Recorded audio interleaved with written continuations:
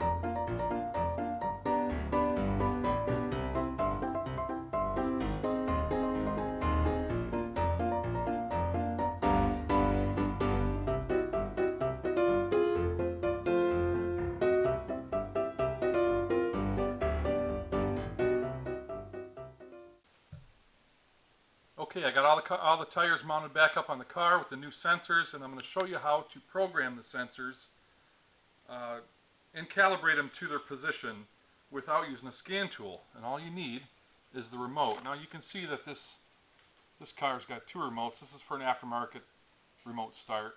You can't use this one. You got to use the factory remote. The factory key fob or remote does work in this case, as you can see by the lights.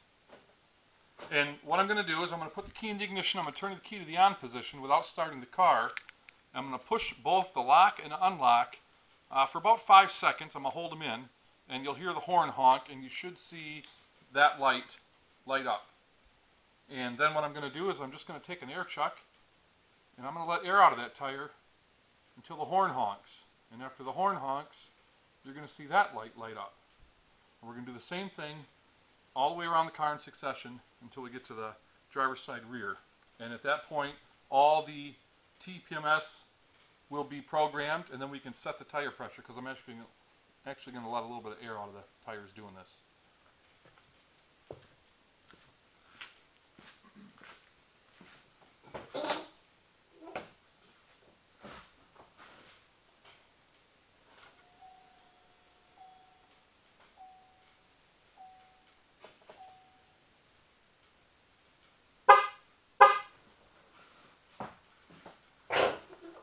Okay, the Prindle now displays tire learning active. So I'm going to remove the cap, and I'm going to let some air out of this tire.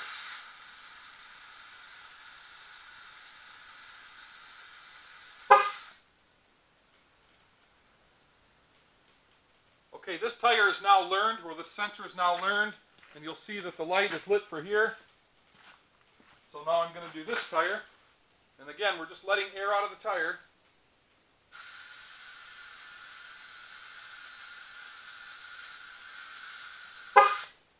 Okay, now we're going to move to the rear. I'm going to bring you guys with me.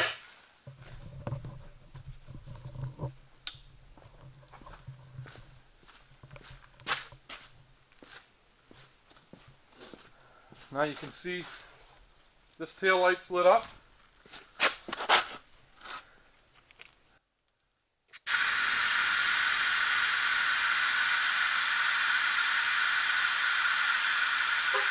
Okay, I'm going to leave the cap off because I'm going to correct the air pressure when we're done.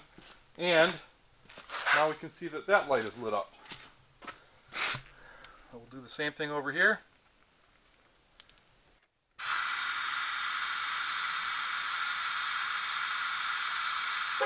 Okay. You heard two chirps with the horn, and that means that it's done. Let's check it out.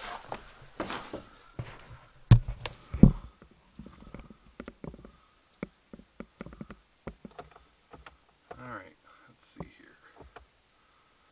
Okay, right rear 40 psi. Oh, we got to get back into it. There we go. Left front 46 psi, right front 39 psi, left rear 41 psi, right rear 40 psi.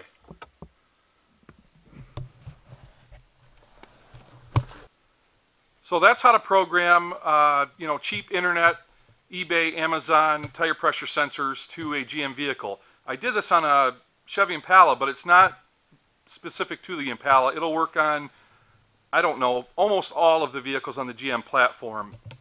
I typically don't do it this way. I have a scan tool, a tire pressure monitor tool that doubles as a scan tool. It's by Untitled. It's a Maxi TPMS TS601. This is pretty handy, but this was $400 and not everybody has one of these. So you don't need one to do it. You can do it without them. You can do it without buying the expensive sensors. If you guys found this video helpful, give me a thumbs up. Hit that subscribe, ring the bell if you haven't already. Thanks for watching. I appreciate the support.